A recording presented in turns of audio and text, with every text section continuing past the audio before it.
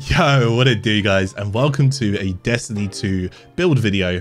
And we're just going to get straight into it today. We're going to be looking at Starfire, and as you may go and see by the title, is Starfire better in 2023 right now? Is it better in Lightfall than it was in Witch Queen? And short answer, yes. Long answer, let's go ahead and dive in. First things first, let's go and explain how Starfire works for anybody out there who has not done it, and then we're going to go and get to how Starfire is indirectly better now, because it actually is. Okay, so anyways, let's go and start with Starfire. First things first, this is called Starfire Protocol.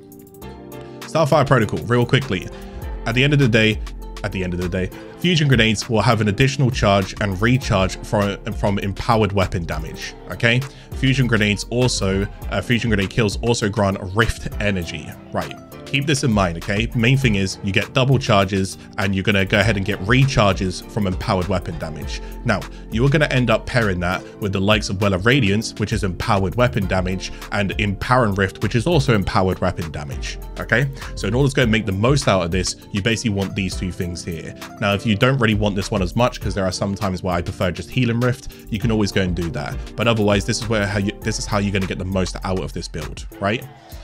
Now, fusion grenades, as was mentioned earlier, this is what you're going to be pairing with your exotic of Starfire Protocol, and then you're going to be pairing Touch of Flame solar aspect with it. Why? At the very bottom, put simply, it explodes twice. You throw one grenade, it does 1 explosion, 2 explosion. You throw another grenade, it does 3 explosion, 4 explosion. You get the idea? It's doing 4 lots of explosions within 2 grenades. Not too bad, right? Now, when we go ahead and take all of that into account, we just need to go and figure out, okay, how is this working? How do you see a rotation of it? Hopefully up on the screen now, I'll go and show you just a very quick rotation of how this build go and work. If I don't do it now, I'll do it in a minute, forgive me. But right now, what you want to go and do, step 1, cast a well. Okay, pretty simple to understand. Now that you cast your well or you cast an Empower and Rift, what you want to go and do is you want to go and take this grenade launcher here. It's called Wither Hordes. Now, Wither Horde is essentially going to go ahead and do damage over time. So instead of you shooting multiple times with like a submachine gun, for example, this is just going to keep ticking damage until it times out, right?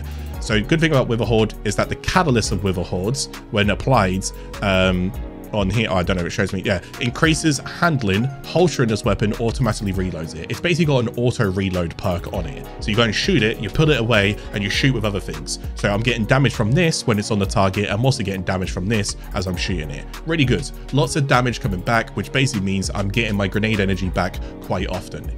Really, really fast ways of getting grenades. You could just basically keep throwing grenades so long as you're in a rift or so long as you're in a well.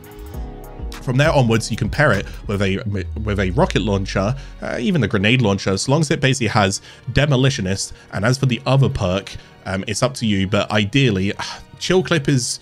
You don't... Oh god, how do I explain this? Chill Clip is more for like raid teams, if you will. It's to do with Galahorn's Wolfpack rounds, but I'm not going to go into it too much, forgive me. To keep it simple, things like Vorpal, Frenzy, those will do, okay? If you want to run that, that's okay. Otherwise, Demolish. Why Demolitionist? Because activating your grenade ability reloads this weapon from its reserves. So instead of me reloading this gun, the way that it works is I'd cast a well, I'd shoot my Wither Hordes, I'd switch to my rocket, I'd shoot my rocket, I'd throw the grenades, I'd shoot my rocket again. And then from there onwards, it's up to you how you want to go and do this. If you're playing solo, you can go ahead and shoot another Wither Horde on the ground. You can have one Wither Horde applied to the body of a boss. So if there's one ticking on the boss, that's just one, and you can put one on the ground as well. And both of these will do 2 separate amounts of ticking. This also applies for an entire raid team, which is why sometimes if you have more than 2 Wither Hordes in your raid team, you want to go ahead and not do that. Basically, this is where Anarchy comes involved, and you can use Anarchy, which is a power weapon as well. I don't have it on me, it's in my DIM at the minute. Anyways, I'm digressing. So that's kind of how the weapons work there. The reason why I have Callous Mini Tool is because A, it's got Incandescent, which actually goes really well with my Fragments over here. Fragments are just Scorch stacks, lots of different Scorch stacks, lots of different ignitions, Ember of Ashes, more Scorch stacks, which is great. More Scorch stacks is going to go and equal to more, hopefully, ignitions. To put this easier, Scorch is DOT, ignition is kaboom. Okay, there's an easier way of understanding it. So Ember of Eruption, this is a bigger kaboom. Okay, Ability recharges faster when you're scorching, which works great because my entire build is about grenades and class ability energy, so this works really well together. And since my these can also go ahead and scorch, you kind of get the idea. And then over there, your ignitions will also spread scorch. So I go ahead and scorch one person, I build up enough stacks of scorch on him, he goes kaboom. As he goes kaboom, this person over here gets affected by the kaboom, and then he starts burning as well. And then I put my focus on him, and you get the idea. That's more for ad clearing. It's not as much utilized on bosses, but you can still get the scorch stacks built into ignitions for bosses, and then use that ignition as like a quick way of getting damage return, so it still goes ahead and works. Now we're going to look into how 2023 has changed from 2022.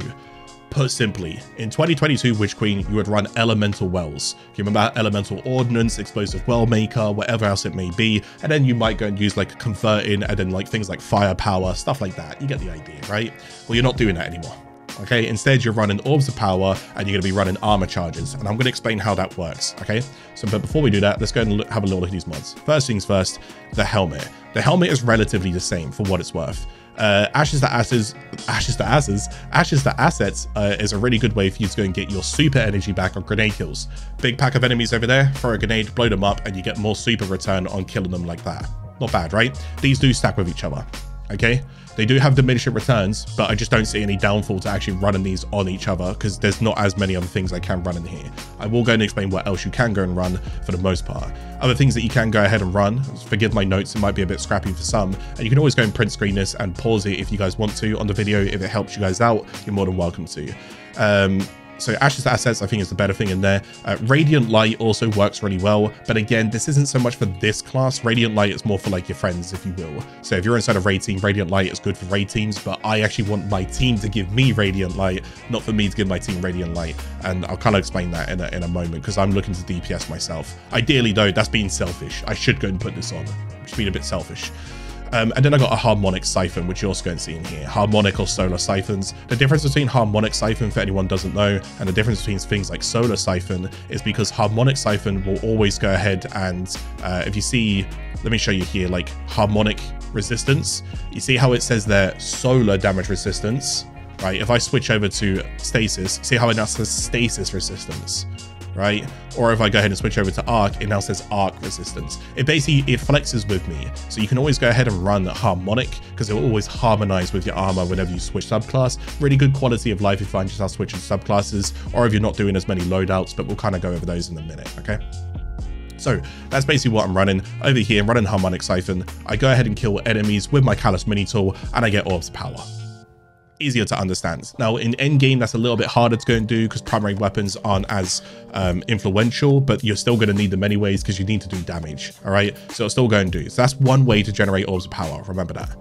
Second way, we go in towards this, and this is also going to generate orbs of power by basically using my grenades. So not only my grenades also going to have a chance of generating orbs of power, but they're also going to give me super energy as well, and they're also going to give me class ability energy as well when I go into the fragments. There's quite a few different fragments you can go and pair in here as well, by the way. You can go and throw in things like Ember of Blistering. See that? Defeating with solo ignitions also grants grenade energy. There's a few different ways you can go and get grenade in class and stuff like that, whatever, you get the idea. So this is good, but not so much on bosses, but more in ads. This is good on bosses and on ads. To understand it simply, if a grenade normally does this, this is going to make the grenade do this. Okay, the arc on the grenade is a bit nicer and a bit more lenient, which means if you stand further back, you can throw them without having to aim a lot higher. It's up to you. It's just a good quality of life, and in my opinion, I feel like this is a better quality of life than what some other things I've got in here. So I'm running these two as my main things, and then I'm running harmonic loader. Right, harmonic loader basically increases the reload speed of my solar weapons, my callous mini saw here, or I can run other things like BXR as well. And keep in mind, I've also got incandescence on those, which also help with my scorch stacks, which also help with my build, and ignitions, right? So it's just good quality of life for ad clear. Again, works a lot better at lower levels. At higher levels, it's a little bit harder, but it still works. All right. Now, what else could you go and run in here? Well, I've gone ahead and made some notes here real quickly. So firepower, the main thing. Fastball is also really good. Bolstering, class ability energy regen on grenade damage, which could also go ahead and be thrown in here, which is this bad boy right there. Feel free to pause if you need to go and read it, or have a little look on your own screen. Impact induction, this is to do more so with your melee. You don't really have to go and run this, to be honest, in my opinion. It just gives your melee a little bit of action. Right now your melee is kind of out of this build and you don't really utilize it as much. It's good for the Scorch stacks and that's mostly about it, at least for me right now. From there onwards you got Harmonic Loader, and that's the one that I'm running because again I'm going to be using my primary an awful lot, so I wouldn't mind a bit of utility. Now you might be asking, Grenade Kickstart, why are you not running Grenade Kickstart? Now I've done, I say like the numbers on this and I've tried to go over it as quick as I possibly could. A TLDR, let's say hypothetically, I can show you some screenshots if you need me to, but let's say hypothetically, right here, right now, this does around 20% regeneration coming back, right? So that would look something like this. You see the little white bar? So this is the bottom being refilled in. I hope you guys can see it. Sorry, it's not the best right now. So it's filling up about that much. Let's just say that's about 20%. I'd say that's around 20%. If not, it's less, it might be 15%, right?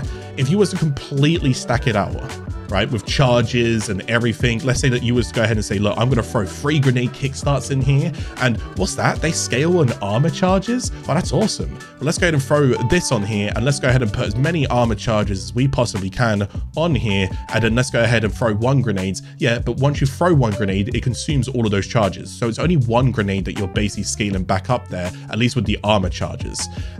This is roughly how it would look. It's not that much difference in my opinion. And again, that's mostly just on 1. So, I mean, for what it's worth, it's about an extra, I would say it's 100%, but it's still not enough for what it's worth. There is a reason for this though, because I'm about to go into where the build actually is indirectly buffed, and this is why we don't really want to go ahead and do grenade kickstart. I think it's fine in general content. If you're just looking to kind of throw your grenades and clear ads and whatever, go for it. But you'll see why in a second. Sorry, forgive me that it takes a bit of time to go and get there. So we're going to go onto the Starfire Protocol, and what do I have on it? I just got resistance. I got solar, I got arc, we're looking good, and then I've run stasis reserves. Now, this is where it gets interesting, okay? This is where it gets interesting. It's the legs. I'm going to go ahead and give you an analogy. And if you understand this, this is great. Back in 2022, if you ran something called Supreme Well Maker, you might know where I'm going with this now. If you ran something with Supreme Well Maker, you would essentially go ahead and let's say that you was running well. You would cast your well, you would put Supreme Well Maker on you. When you cast your well, 3 orbs of power drop on the ground, but not just 3 orbs of power, but 3 stasis shards also drop around you. Now you would have something called Font of Might, and Font of Might would basically go ahead and increase your subclass weapon damage to the subclass that you're currently running. But because there's stasis shards that you're generating, it basically only works with stasis. But this was wonderful on guns like Bump in the Night. This was wonderful on stuff like that. But it would require me to do this. Well, if I do this, I can't do this. This is where it's interesting. You no longer have to do that. We've got a bit of a weaker version, and I'll try and show you how this works with the numbers. We now actually have weapon surges. Weapon surges are going to work as follows. Let's go and do this. Armor charges. What is an armor charge? How does an armor charge work? Right. It converts an orb of power, so those balls that you see on the ground, to an armor charge, but it requires a mod to do so. Now, if you was to go and run something like this, this would actually give you an armor charge. Mine is bugged. Go look at yours, and at the very, very top, it will tell you, it will look like this. See that one? Collecting an orb of power causes you to gain 1 temporary armor charge. My one's bugged right now, okay? But the idea is that that would consume your stacks. We don't want to consume your stacks.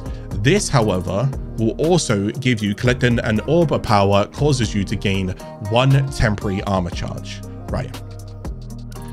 Remember that, okay? We've now got armor charge. You can hold up to 3 armor charges, base. If you put the chest mod charged up on your chest, this one here, you can increase that base capacity by 1 for each one of these mods you run, which means I can run, if that costs 3 and I have 10 here, I'd have to remove all of this, but I can have 3 of those, which means I can get 6. I can have 3 base plus 3 of these. That's 6, right? You guys with me so far, hopefully, right? So you get maximum 6 total charges. You can refresh and add charges by picking up more orbs of power. If you don't understand that, let me explain it. Let's say you have, let's say that, so the example would be more so here, but let's say that you have 5 orbs of power, right? And every orb of power starts with 10 seconds. When that orb of power goes to 1 second, 0 seconds, you will now have 4 orbs of power. Get the idea? 3, 2, 1, 3 orbs of power. 3, 2, 1, 2 orbs. You get the idea? They're basically scaling down. So long as you don't consume them, they're still there. Right. Hopefully you understand that. So you can refresh them and so forth. So basically, if you picked up an orb of power last second, it's about 3, 2, 1, and you pick up a new orb of power, you'll essentially refresh it back to the 10 seconds. If that's the 10 seconds that you have. However, time dilation scales it. So if you go ahead and put down here time dilation, it actually adds onto it with diminishing returns. A lot of diminishing returns with these new mods, by the way. It starts off base, but if you put 1 of time elemental, I was about to say elemental, it's not elemental time dilation, it's time dilation. If you put 1 time dilation on your build, you will scale it to 15 seconds. If you put 2 time dilations on your build, you put it to 18 seconds. And if you put 3, you put it to 20 seconds. However, keep in mind, this stacks. So for each stack of orb of power without being consumed adds more to the overall time duration. Here's your example. If I had 3 armor charges, so I picked up 3 orbs of power, I have 3 armor charges, but I have 2 time dilations, so 2 is here. I would have a total of 3 times 18. 18, 36, I think, 54, right? So now I've got 54 seconds of elemental, not elemental, but I've got 54 seconds of time dilation on my armor charges. Now I just don't want to consume them, because this can provide long damage buffs when paired with leg mods like surges. This is where the damage came in. Yeah. You've basically got Supreme Wellmaker, but on anything. You're like, what do you mean by that? What do I mean by that? You can have it on solar, you can have it on stasis, you can have it on strand if you wanted to, you can have it on void. It's out there. Elemental Supreme Wellmaker has legitimately just kind of freed itself. Is it as strong as Supreme Wellmaker? The Font of Might Supreme Wellmaker combination. Is it as strong as that? No, it's not. It's not as strong as that. As you can read what it says up here, your stasis weapons gain a small bonus to damage, but basically it's still a bonus to damage. Now, I ran into a few areas and I had a little shot at a few different bosses here, and these were kind of some of the numbers that I was generating. You can always go out there and test it yourself. Ideally, just do not make sure that you're running this on, so take this off, and if you want to copy this, you can go shoot it yourself. I ran on Nessus over here. I ran in the cistern, I went in towards the conflux, and you can go and shoot the Cabal boss in the Lost Sector, clear all of the ads, and then shoot the boss. Try and hit him in your chest if you can, so you don't get like any kind of multipliers or anything else like that, and make sure you don't have any buffs on your left hand side. Shoot him, and the numbers that I was getting were around 66,000, but then once I went ahead and I popped on, well, we don't actually know if this is entirely accurate, by the way, because this was the weird test one. This one and this one's more important, but I'm going to tell you what I did anyways. And then we went ahead and shot him again, but with the stasis. So I picked up an orb of power, I had the stasis surge, I shot him again, it was 110,000. The idea is I do 66,000 and I multiply it by 0. Whatever percentage until I can find it. It seemed to be a 65% DPS increase. Whether it was just on that boss alone, I've got no idea, but either way, it was a DPS increase. Seemed a little bit inconsistent though, forgive me. Again, I'm kind of wondering whether or not I had the nightmare thing.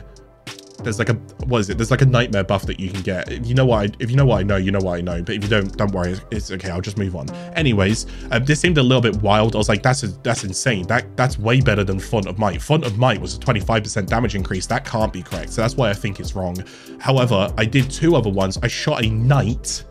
I know it's not a boss, and there's no, but I shot a knight, and I shot it with and without it. That was without it. That was with the stasis surge on the weapon, and the difference between it was that, which is the difference of 10%, and then this one was on this Lost Sector over here, the Ori, or whatever it's called. And then I also shot the Vex inside. Again, I made sure that I only had, well, I didn't have the buff on the first shot. It was 2 rockets, so 66,000 plus 20. And then you get the idea. So again, 12%. So I can't exactly run and crunch the exact numbers on this. Forgive me. I've been just coming off a 14-hour stream. I'm exhausted. Can you tell? Can you tell? All right. But my point is, indirectly, the overall build got buffed. Now, instead of you running within your like raid groups, instead of you being like, oh my goodness, remember Font of Might? What I would go and do is I would run a weapon called Fire and Forget. This is my DIM right now.